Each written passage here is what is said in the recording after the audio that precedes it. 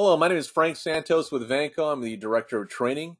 And in this session, we're going to have Randy Blanchard, our audio director, cover 70-volt audio, some of the frequently asked questions that we get. So with that, I will turn it over to Randy. Randy, go ahead. Thank you, Frank. So what we're going to talk about today is 70-volt audio. We're going to give you enough information to get you started. This is by no means a deep dive. This is going to be very high level. But when you're doing 70-volt, it's really just a lot of formulas and a lot of rules. As you learn those, it'll become more intuitive, easy for you to do. So let's get started. So we talk about 70-volt audio. You'll also hear it referred to as constant voltage systems, high impedance audio systems, but most commonly referred to in the US and Canada as 70-volt audio. Couple rules, couple things. It's almost always a mono system. The goal of a 70-volt system is typically music coverage as opposed to stereo separation, imaging details, things like that. It's all about good music coverage. One of the really nice features is it allows us to use one amplifier or less amplifiers to cover a very large area, where in a residential system, typically we're using a speaker per zone, or I'm sorry, an amplifier per zone, and we're using multiple amplifiers. Another nice difference kind of between the two is that the volume level or maximum volume level is controlled by the speaker and not the amplifier. We have taps on the speaker that allow that. We'll cover that in a bit as well, but if you notice the diagram, you'll see the 70-volt system, one wire run, as opposed to multiple wire runs for a residential system. So some of the advantages of a 70-volt or commercial over residential allows us to use more speakers. To run the speaker wire longer distances, we can go out over 1,000 feet. On a 70-volt system, where in a residential system, typically limited to 100, 150 feet. So more speakers, longer runs, less amplifiers. When do we use these? Well, we use them for playing background music. We use them for public address. We use them, unfortunately, nowadays, more commonly, mass notification system, active shooter drills, things of that nature. Of course, in large environments where a lot of speakers are needed is when you're going to typically use a 70-volt system. All right, well, we talk 70-volt today. We're going to talk ceiling speakers. That's the majority of what you use in a 70-volt system. So we're going to focus strictly on ceiling speakers today. Why do we want to use ceiling speakers? Well, again, talking earlier, lots of area to cover. We want to try to do it with as few speakers, as little power as possible. The other reason you want to go up to the ceiling is you don't have obstructions to deal with. I don't have cubicles, walls, things like that to deal with, furniture. So again, lots of area, as few speakers, as little power as possible. So when we put in the speakers, when we decide where we're going to put in the speakers, I mentioned at the beginning, it's all about formulas. So here's the first formula. When you're installing a ceiling speaker, you want to space the speakers out 2 times the height of the ceiling. Ceiling's 8 foot, you want the speakers 16 feet apart. 10 feet, you want them 20 feet apart. This is going to give you good, even coverage. Where do you put the speakers? Well, you start in the corner of the room and you work your way out. That first speaker, you don't want to do 2 times, you want to do 1 time the ceiling height. So 8 feet out, then 16 feet away from that. You can see the drawing on the right shows you a typical layout based on an 8-foot or based on any ceiling height. Now, don't sweat it if you can't get it perfect, if there's a light fixture in the way, if there's a sprinkler head in the way. Just get close. Speakers got good dispersion. You're still going to get good coverage, even if it's not perfect.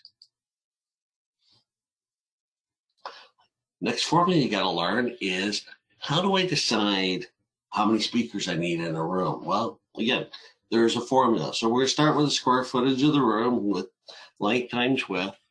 Then we want to take the ceiling height. We want to multiply it by 2. Then we want to square that number. So then we're going to take our square footage. We're going to divide it by that ceiling height number, round it up, and that's the total number of speakers you're going to use in that room, that environment, that space. So simple formula, this is going to tell you how many speakers I need, help you on your quoting. So we know how many speakers we need. Let's talk about how we're going to wire. We talked earlier about wiring them. Speakers are always wired in parallel. You don't wire in series on a commercial application. We can, if you look on the right side, we can literally go out all the way to the end if we want. Don't recommend this. Yes, you can do it if you're doing 4 speakers in a system. That's fine. In 6 speakers, that's fine.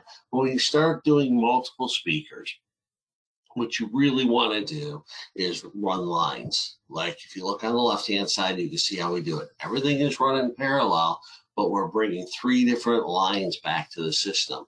Why you want to do this is the power loss at the last speaker is going to be reduced, so it's going to have more power at the end. If we have issues, if a speaker goes bad or a line goes bad, it's easier to troubleshoot. The chances of losing the entire system is reduced. So try to divide your speakers up. Everything is run in parallel, but try to do it like you see it on the left-hand side of the screen.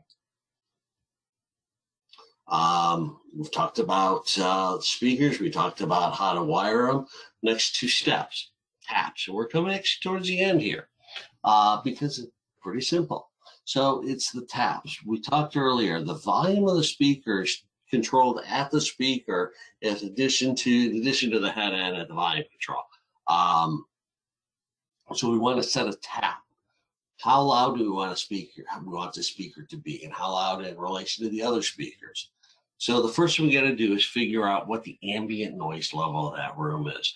Now, the best thing to do is to measure it. You can download SPL meter apps for Android or iOS, or you can go out and buy a nice SPL meter. They're not terribly expensive and they're going to be more accurate. I encourage you to go to the location during its business hours. If it's a restaurant, go in the evening, go at lunchtime too. If it's an office, go when the office is busy, walk around and measure the noise level. And that's going to give you an idea of what the average ambient noise level is. If it's really loud in there, we got to get more power to the speakers. However, if it's really quiet in there, we don't need as much power, so we can use less amplifier. On the right-hand side is the settings for our Beale Street speakers. Now, in the middle of the screen, we give you the bottom picture is a 70-volt tap, typical 70-volt tap. You'll see these on our Beale Basic speakers. You'll see these on most of our competitor speakers. On the top is Beale Street Sonic Vortex, the taps. We actually give you a dial, easier to use, easier to set up. You wire the speakers in, you set the dial for the way you need it, and off you go. So we've decided, in our case, let's say we've decided to tap our speakers at 5 watts. Now, this is going to be experience. You're going to learn more. As you do more, you'll be able to set your taps better. But it's going to take some trial and error. So let's, for the sake of argument, we're doing 10 speakers and we're setting them all at 5 watts. So how do we figure out our amplifier? Well, we take all of our speakers, 10, we multiply it by our tap, 5, that gives us 50. Now, what we want to do is add another 20% to that, because we want to give the amplifier some headroom. We don't want to push the amplifier all the way to its limit. We want to give it some room at the top for a little extra oomph when we need that. So let's add 20%. So 50, 20%, 10 watts more. We want to use a 60-watt amplifier. You can use more, but you don't want to use less. So you want to choose the amplifier based on the speakers, based on the wattage. Again, we started at the speakers and we worked our way to the amplifier. Now, the next thing, of course, should be common sense, but sometimes it's not. We need to know what the customer is connecting. What are their sources? What are they going to be doing? We got to make sure we got enough inputs.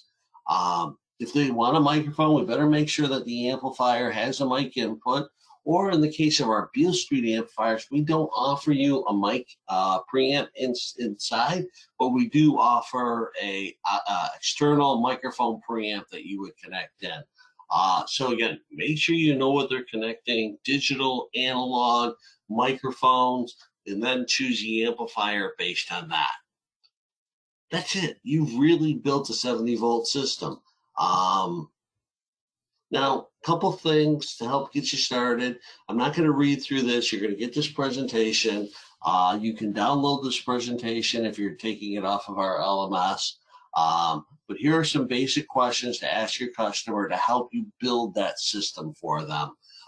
Make sure you use these, and you'll get your own down the road. Remember, you can never ask too many questions. Keep asking questions until they stop giving you answers. Now you know enough to begin selling 70-volt systems. And with that, I'm going to turn it back over to Frank Santos. Sounds good, Randy. We appreciate the overview on 70-volt audio and covering a lot of the frequently asked questions that we get regarding 70-volt. For any additional questions on this, or even the 70-volt solutions that we have to offer within the Beale Street and Pulse audio lines, give us a call, shoot us an email. Feel free to contact us. Hope this was beneficial. Thank you for your time.